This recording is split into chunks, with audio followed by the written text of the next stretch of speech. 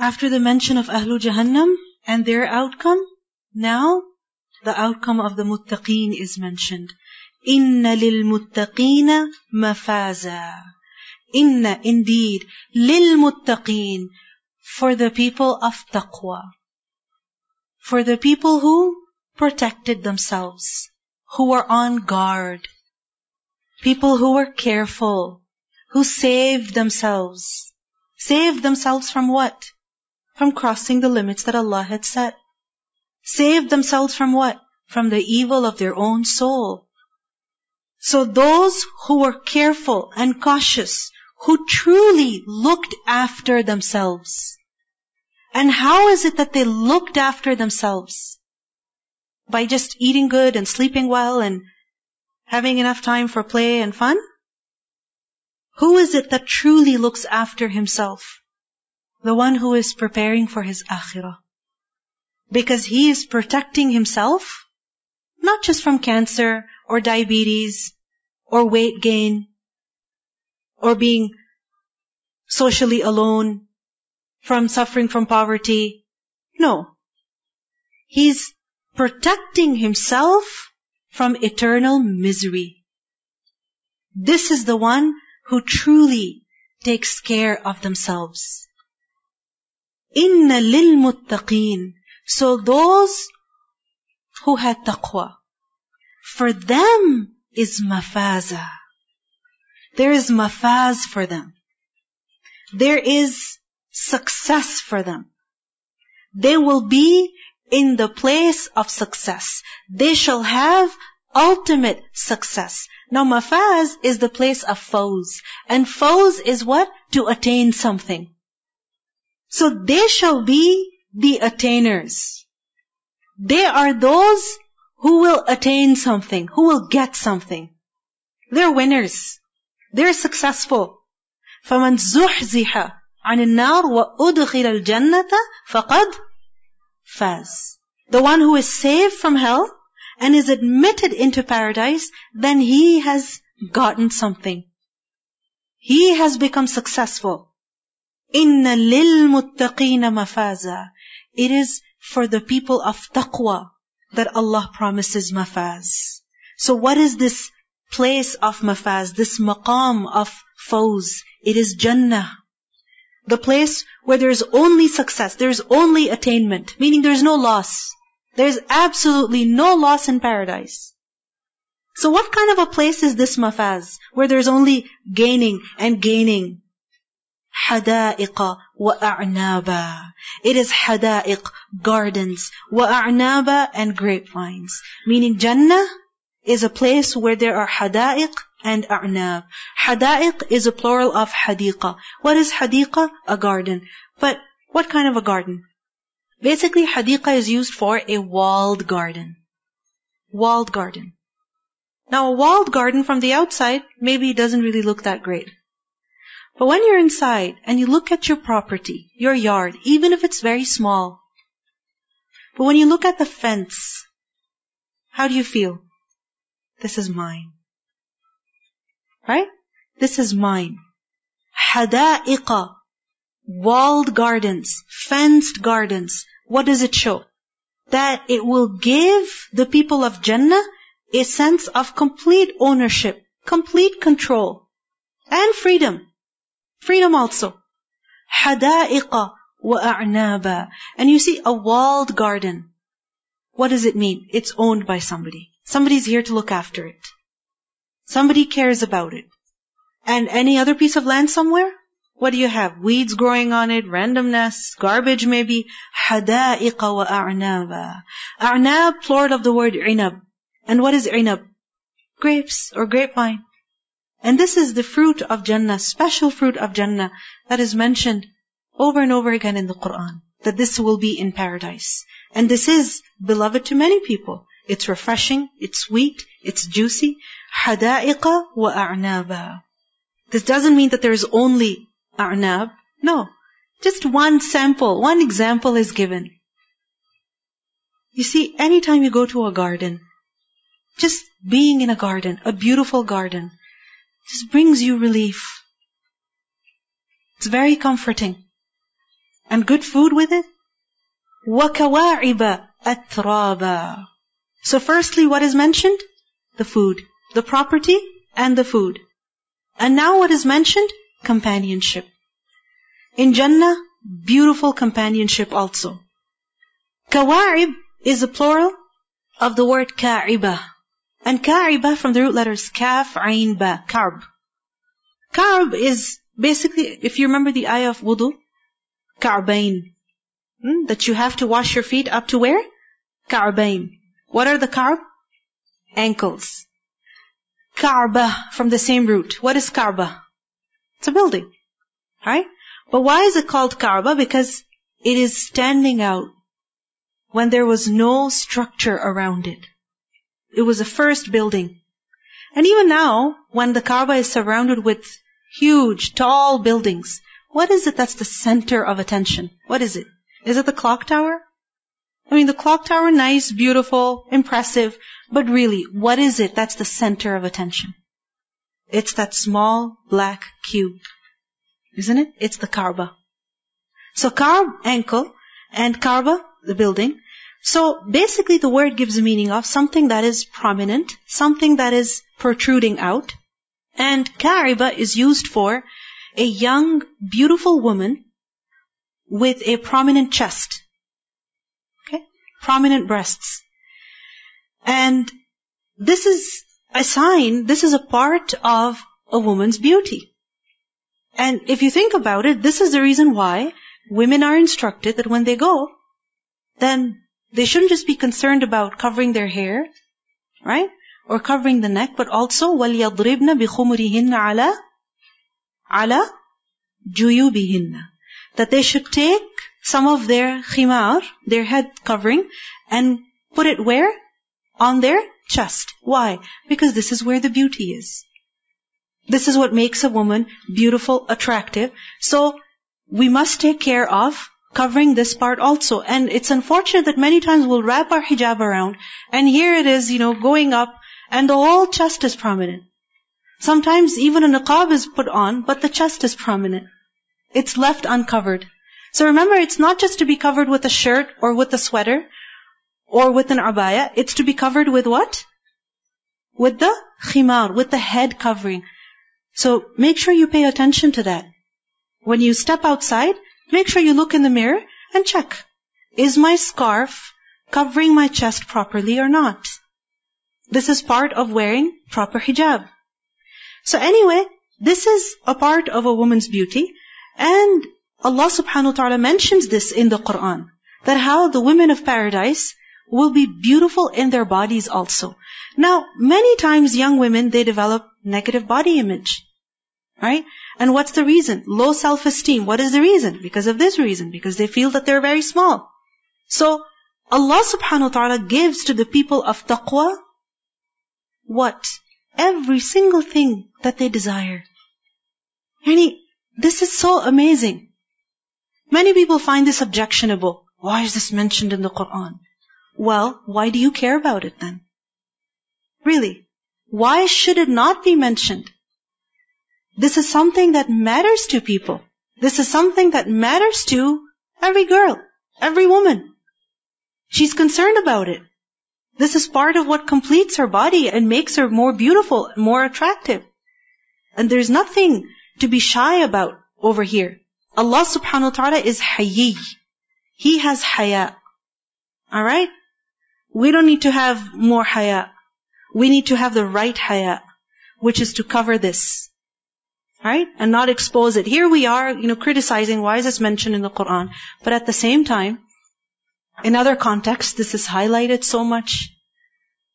Right? Or people will show it as much as possible. This is our hypocrisy. Really. This is our double standard. So, kawa'ib, Allah subhanahu wa ta'ala mentions this over here because this is a part of human desire. This is something that gives woman confidence. And this is something that makes her beautiful. And everything that a human being desires, wishes for, Allah subhanahu wa ta'ala has granted that to him in Jannah. So even this Allah mentions. Kawa'iba atraba. Atrab is a plural of tirb. And tirb is used for women of equal age. So what does it mean then? All people in paradise will be of equal age, same age. So what does it mean? That everyone will have youthful beauty. No one will feel lesser compared to another on account of age. Because sometimes people feel bad about themselves. I'm growing older. To a certain age, up until a certain age, people feel very happy. They can't wait for their birthday. Right? But then what happens? There comes a point where they're like, oh my God, I'm actually quite old. Right? I want to stop growing. So, kawa'iba atraba. Age deteriorates in this world. But in the hereafter, in Jannah, how will people be? Eternally young. Now when it comes to our bodies, we have many complexes. Why am I so short? Why is my skin like that? Why is my nose like that? Other people have never noticed the shape of your nose. But here you are, you have such a huge complex about the shape of your nose, or the shape of your eyes, or the shape of your brows, or your height, or whatever. What do we see here? In Jannah, kawa'iba atraba. Complete, perfect beauty. Remember, it's not youth, young age in this world that makes a person beautiful. It's not even their beautiful body over here that makes them beautiful. Because this body will deteriorate. This age will also deteriorate. What is it that matters? What is it that will bring eternal youth and eternal beauty? It is taqwa. Because inna lil muttaqina mafaza.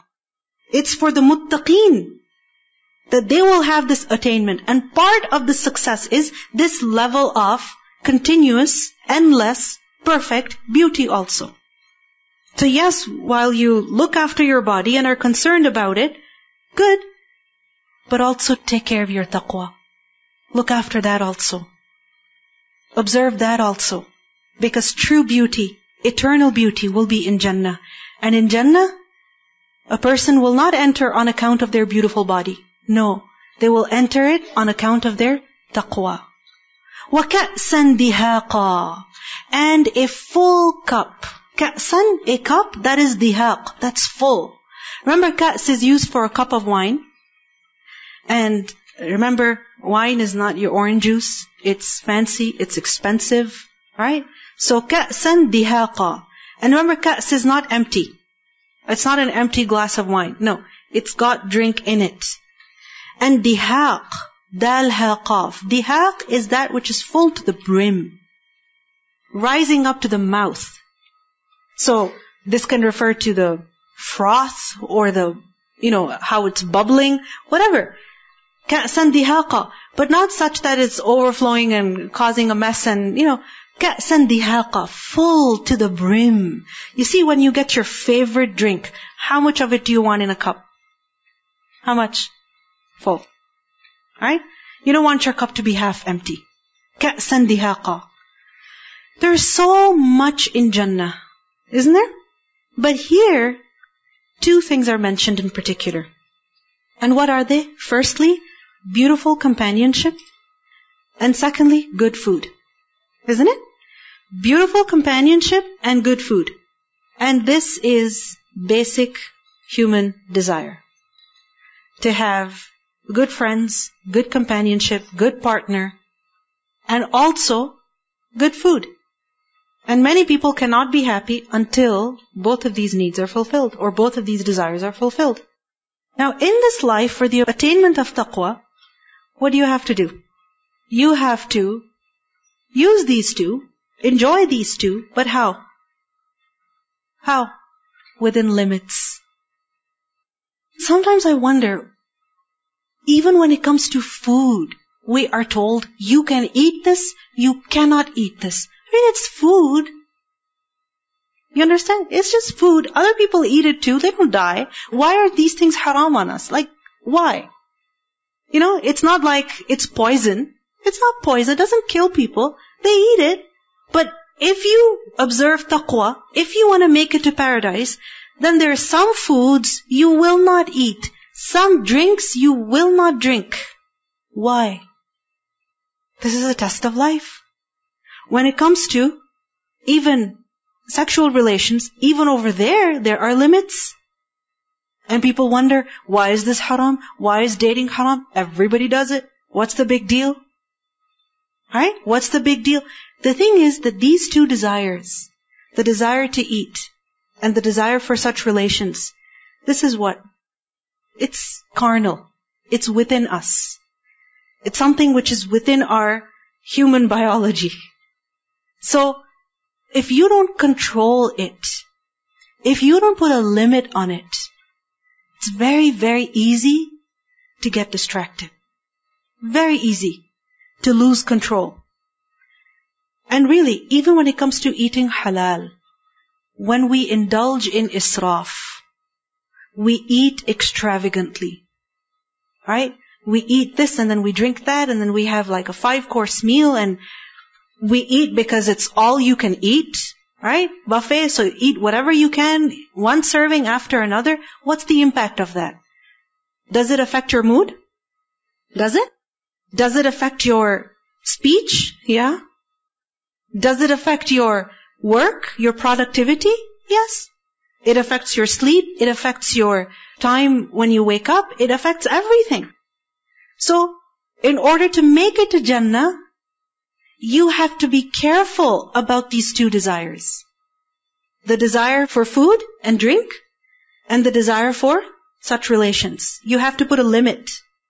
And then what happens? When a person observes taqwa in these matters, then Allah subhanahu wa ta'ala will give him in Jannah whatever that he desires. لَا يَسْمَعُونَ فِيهَا لَغْوًا. They will not hear in paradise any laghu. Firstly, full enjoyment. And then, on the other hand, nothing that will bother them. So much so that not even a sound that would bother them. لَا يَسْمَعُونَ فِيهَا لَغْوًا وَلَا كِذَّابًا. Two things they'll never hear in Jannah. What are those two things? Firstly, laghu. And secondly, lying. Notice it hasn't been said that they will not say laghu. And they will not say lies. Because people of Jannah do not lie. People of Jannah do not indulge in uselessness. In the Quran, what do we learn in Surah Al-Baqarah? وَلَهُمْ عَذَابٌ أَلِيمٌ بِمَا كَانُوا يَكْذِبُونَ. They will have a painful punishment because they used to lie. Lying leads to hell. And honesty, as difficult as it is, leads to paradise. So the people in Jannah, they don't lie. So if they don't lie, that means they don't even hear any lying. No false statements. لَا يَسْمَعُونَ فِيهَا لَغْوًا وَلَا كِذَّابًا. Now, what is laghu? Laghu, you know about it, but just a reminder, because we fall, we slip again and again.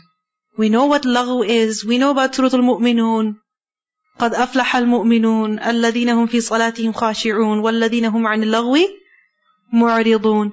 But then what is laghu exactly? Yeah, it's in my notes somewhere. Right? What is laghu? Useless talk, noise, loose talk, annoying words. Basically, Imam al-Shafi'i, he said that laghu is that which a person does not intend. Meaning he doesn't mean it. Doesn't actually mean it. Are there things you say when you're angry but you don't actually mean them? Has it ever happened? That you're angry and you say things and you tell the other person later, I didn't actually mean it. That's not what I meant. It just came out because I was angry. Or sometimes we feel so relaxed, we're so chilled that we end up saying things which are inappropriate. So laghu is what? Imam al-Shafi'i said, it is that which one does not intend. And he said that all forms of laghu are wrong. So laghu, remember it's the sound of birds constantly chirping? Because it annoys. after a certain point. It's so loud that it doesn't let you focus on what people are saying to you. So in Jannah there is no laghu, no noise pollution, nothing annoying that is said, nothing hurtful that is said. So all forms of laghu, remember, they are wrong, whether they are in anger, fighting, arguing, or haste. Because sometimes we say things when we're angry, we don't mean them. When we're arguing, we say things, we don't actually mean them. When we're hasty, we say things, we don't actually mean them. But laghu is laghu, and it has to be avoided. So the successful are those who are not interested in laghu. They don't indulge in it. The Prophet ﷺ, he was not interested in laghu at all. He didn't talk excessively. In a hadith we learn that one salah to the next, if a person avoids laghu in between them, then he will be amongst their illiyun. He will be amongst their illiyun. Who? The one who keeps away from laghu, from when to when? From one salah to the next. And you might think, oh, piece of cake, really? I dare you to try it, and I want you to try it. Force yourself that from dhuhr to asr, no laghu. I'm not going to say anything that is useless.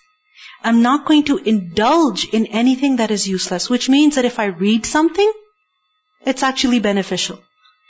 I'm not just scrolling quickly to see what other messages are, half read most of them, right? Half read all the tweets, whatever, half read all the, messages that are there, just because I have to get an update, I'm so important and these things are so important, I have to know.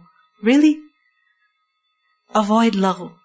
From one salah to the next. Which means that every movement of yours, everything you read and everything you say and everything you do, everything you comment on is what? Meaningful. Meaningful. Which means that a conversation you're having with your spouse, a conversation you're having with your friend, a conversation you're having with your child, a conversation you're having on the phone, whatever it is meaningful. Even an argument, if you say something, it's meaningful.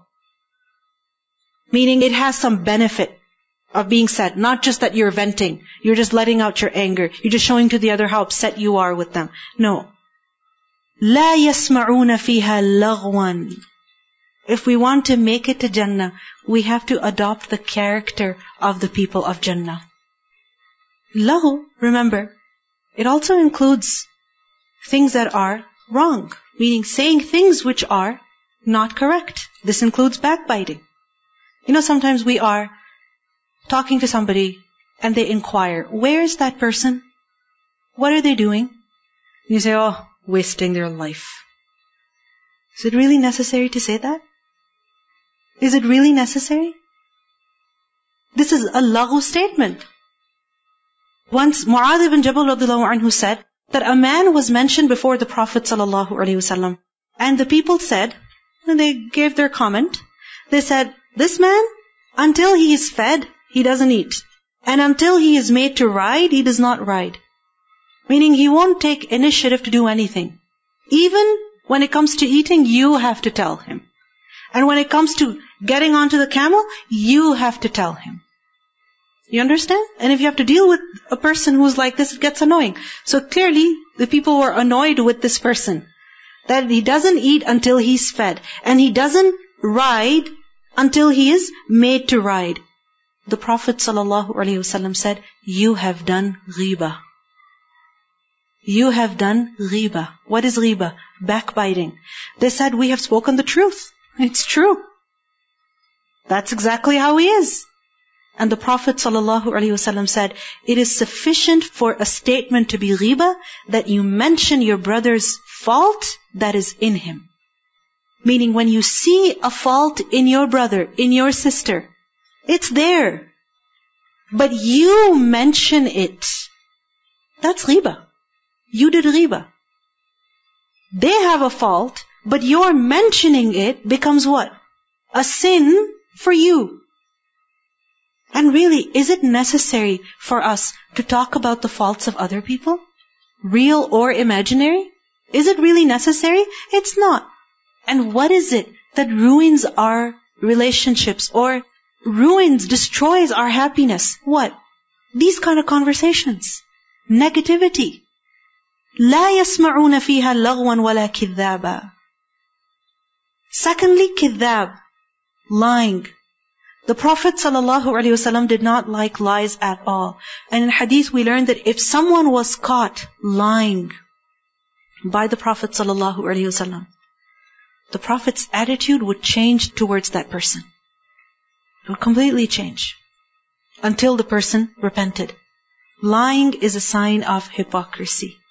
Even if a person prays or fasts or does hajj or umrah, gives sadaqah, lying is lying. Laghu is laghu and lying is lying. Jannah is free of laghu and it is free of lies. It is free of anything that is annoying, that is hurtful, that is false. Now think about it. What blessings were mentioned of Jannah? Good food and good companionship. And of course, a good home also. Now imagine, you're in the most beautiful place. You have the most beautiful food. And your family or your friends that you get along with. You're proud of your beautiful children. You're proud of your handsome husband, right? You're very happy about how he's dressed and how he's looking. And you're just happy about yourself also. Everything is perfect. And then what happens? Somebody at that table lies. And you know that they're lying. Will you be able to enjoy that meal? Will you? No.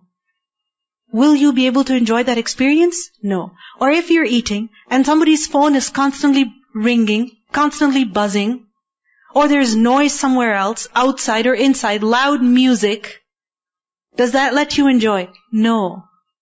In Jannah, there is nothing that will cause disturbance. Not even a sound. No noise and no hurtful, annoying speech. Assalamu alaikum. There's a nice quote, which is, I love it so much. The man came to another man and said, so and so says something about you. So the man replied, they said, he shot the arrow and he missed me, but so why you have to pick up this and stop me on with? Yes. That he shot an arrow at me, it didn't reach me, but you picked it up and struck me with it. This is also laghu, right? He said this and she said that and they did this and they're thinking of that. Honestly, get a life. Really. Find something to do. And stop talking about other people. And stop worrying about who's saying what and who's doing what. Really. Get busy in something productive. Value your time. If we want to make it to Jannah, we must be productive, useful people. Not people who are wasting their moments, their lives in laghu and in kidhab. لا يسمعون فيها لغوا ولا كذابا. جزاء, as reward. من ربك, from your Lord. You see, jaza is payment. Payment for what? For work. For some effort. جزاء من ربك. All of this reward in paradise is what? A reward for what? People of taqwa have done. You will get according to what you've done. But this is min rabbik, from your Lord, because no one can enter Jannah without Allah's permission. Right? A person can bring a whole lot of good deeds on the Day of Judgment, but if Allah doesn't accept them, that doesn't mean that he will enter Jannah. No. He will only enter Jannah if Allah will accept his deeds, if Allah will be pleased with him. Jaza'an min rabbik. Ata'an, a generous gift. Ata is a gift. And you see, a gift is not taken. It's not taken. You don't go somewhere and say, okay, I'm here to get my gift. No. You don't do that. And if you do that, you better learn not to do that. Right? It's not polite. You don't go on asking people for gifts. And if you ask for a gift and they give you something, that's not a gift they're giving. They're giving something because they're being pressed to. That's not a gift. A gift is that which is given. Meaning the other gives it to you willingly. They want something good for you, which is why they give it. Jannah is what? Ata. It's a gift that Allah will give to His servants that He will be happy with. عطاءً حسابًا. عطاءً حسابًا. حسابًا as in this is made due by hisab. Made due on account. Meaning after hisab of their deeds. In other words, they did something because of which they are being given Jannah.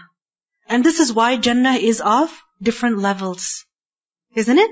It's not just one Jannah. It's of different levels. And each person will be granted a place in paradise according to his deeds. عطاءً حسابًا. This expression also means abundant. Hisaban as in abundant. How? It is said, أعطاني فأحسبني. Meaning He gave me so abundantly that I said, حسبت. This is enough for me. You know, like somebody's pouring food on your plate, right? When do you say, enough, thank you? When do you say that? When your plate is full. Isn't it? So, عطاءً حسابًا, meaning a generous, abundant gift that Allah will give to His servants. And who is Allah? رَبِّ السَّمَاوَاتِ وَالْأَرْضِ, the Lord of the skies and the earth. وَمَا بَيْنَهُمَا, and whatever that is between them, He is the owner, the master, the creator, the nourisher, the provider, the sustainer of everything. رَبِّ السَّمَاوَاتِ وَالْأَرْضِ وَمَا بَيْنَهُمَا. And who is He? Ar-Rahman, the most merciful. No one is more merciful than Him. لَا يَمْلِكُونَ. Yet, لَا يَمْلِكُونَ, they will not possess, minhu, from Him, خِطَابًا, any speech. Khitab is to address someone, to direct one's speech towards someone. So, لَا يَمْلِكُونَ, they, as in the creation, on the Day of Judgment, will not have the authority to do khitab to Allah, to address Allah. Meaning in that great gathering, no one will say, I'd like to say something. No one will say to Allah, I have something to tell you. No way. No one will dare. No one will be able to speak before Allah, to argue with Him. No one can do that. In Surah Ash-Shura, ayah 45, Allah says, وَتَرَاهُمْ يُعْرَضُونَ عَلَيْهَا خَاشِعِينَ مِنَ الذُّلِّ يَنْظُرُونَ مِنْ طَرْفٍ خَفِيٍّ. In Surah Taha, ayah 108, وَخَشَعَتِ الْأَصْوَاتُ لِلرَّحْمَنِ فَلَا تَسْمَعُ إِلَّا هَمْسًا. يَوْمَ يَقُومُ الرُّوحُ وَالْمَلَائِكَةُ صَفًّا. The Day of Judgment is the day when the Spirit and the angels shall stand. How? Safa, in rows. Who is Ar-Ruh? Malaika? It's understood, it's the angels. But who is Ar-Ruh? It is the angel Jibreel. Jibreel and the rest of the angels, all of them will stand in rows, in perfect discipline, no chaos. Even people, as we learn, وَعُرِضُوا عَلَى رَبِّكَ صَفًّا. لَا يَتَكَلَّمُونَ. They will not speak. إِلَّا مَنْ أَذِنَ لَهُ الرَّحْمَنِ. Except for the one whom Ar-Rahman permits. The one whom the most merciful allows. That, okay, you may speak. And secondly, وَقَالَ صَوَابًا. And that individual must also say that which is sawab, that which is correct. What is sawab? That which hits the target. So وَقَالَ صَوَابًا, meaning he also says that which is correct.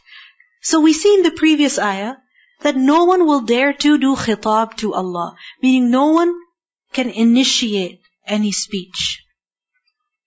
Then how will they speak? Only when Allah allows them. You see sometimes in courts, sometimes in very important gatherings, important places, people start talking, right? When they're not supposed to talk. And they interrupt the judge, they interrupt people in authority, they create such noise and chaos, right? Security has to be called in, and that meeting is just stopped right there. Why? Because some people are so rowdy, they start talking, they create such a fuss, they create such a noise, and so the person who has authority loses all their authority. Don't expect this on the Day of Judgment, because لَا يَمْلِكُونَ مِنْهُ خِطَابًا. no one can dare to even utter a word. Who will speak that day? لا يتكلمون إلا من أذن له الرحمن. Only he will be able to speak who is, firstly, granted permission by Allah. And secondly, that individual must also say that which is correct. وَقَالَ صَوَابًا. These are two conditions. This includes even intercession.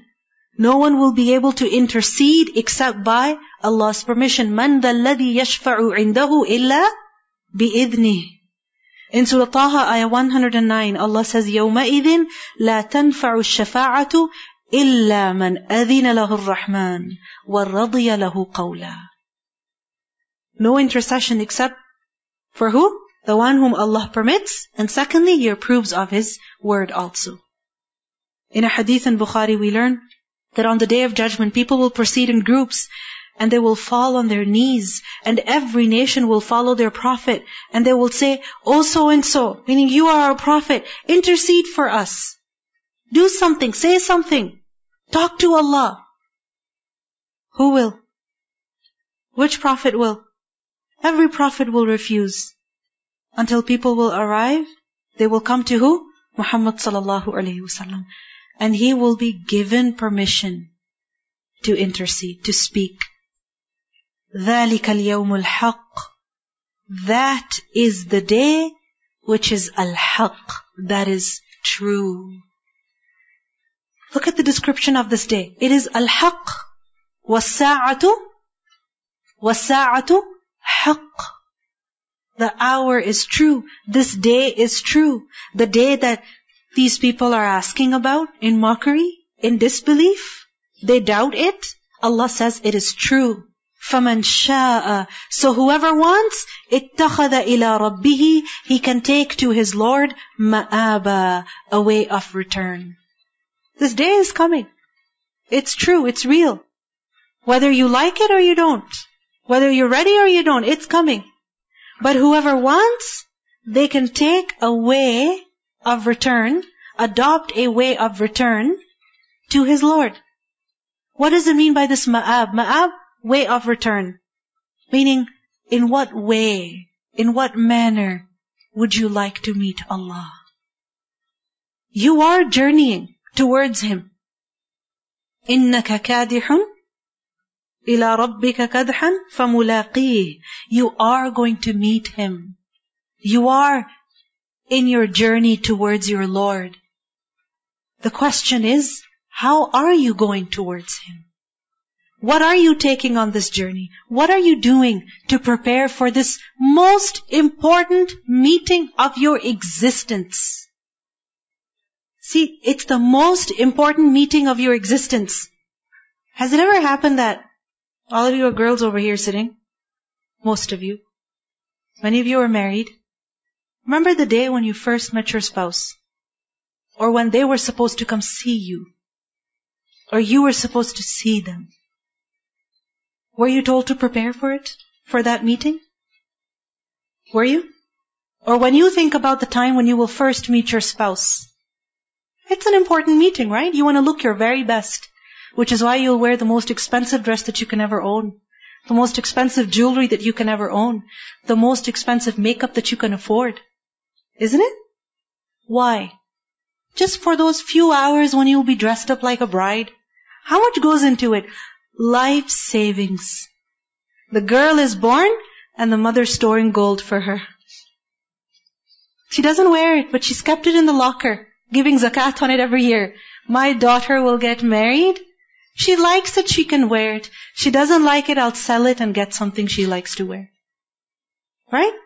You all understand this, right? How you are told every day, you're going to get married one day, learn to cook. You're going to get married one day, look after yourself, look after your health. You're gaining weight, go exercise. No, don't exercise. You'll get too many muscles. Seriously. Look after your hair. Why? Because you have to become a bride one day. And girls get irritated. Stop telling me. Leave me. But we don't leave them. And everybody has some piece of advice to give to that young girl, because one day she has to get married. It matters so much, right? That day is important, no doubt. But the most important day of your entire existence is the day that you meet Allah. What are you spending today for that meeting? What are you doing today for that meeting? What are you preparing today for that meeting? فَمَنْ شَاءَ, whoever wants, because it's about wanting it, it's about desiring it. If it's important to you, if it matters to you, then prepare for that meeting. Someone's saying that this life is like those belt-like things at airports. So like where you stand and it's just like moving. You can choose to stand in one spot, but it'll still keep moving, or you can choose to move towards it with a purpose. Exactly. You know the escalators that are flat, right? You just stand on them, and what happens? They move. They move. You don't have to walk. So this is how this life is. Even if you do nothing, you're still moving towards your destination. So prepare for your destination. فَمَنْ شَاءَ اتَّخَذَ إِلَىٰ رَبِّهِ مَآبًا إِنَّا أَنذَرْنَاكُمْ. Allah says, indeed we have warned you. And our Lord has spoken the truth when He has said this. Indeed we have warned you. Has Allah warned us? Has He warned us? إِنَّا أَنذَرْنَاكُمْ عَذَابًا قَرِيبًا, of a punishment that is near. The hour is near. Little time is left compared to what has passed since the earth was created. And everything that is on its way is near. عَذَابًا قَرِيبًا. يَوْمَ, it is the day when يَنْظُرُ الْمَرْءُ, when a person will see, he will look at مَا قَدَّمَتْ يَدَاهُ, what is it that his hands have put forth. It is the day when a person will see what his hands have put forth, meaning what he has done, his deeds. It's the day when your body, your clothing, your house, your resume, it doesn't matter. Your portfolio, it doesn't matter. What matters is your deeds. وَيَقُولُ الْكَافِرُ, and the denier will say, يَا لَيْتَنِي, oh I wish that kuntu turaba. I wish that I was dust. I wish that I had never been made, because man is made from mud, right? So he will say, I wish that I had remained mud, never to become a human being. Or ya laytani kuntu turaba, or that I had turned to dust after death and never resurrected. But the fact is that Allah will resurrect everyone, including you and I. He will call us to account. We will see our deeds. We will face our end. We will look at مَا قَدَّمَتْ يَدَاهُ, what we have done ourselves. And this day is not far.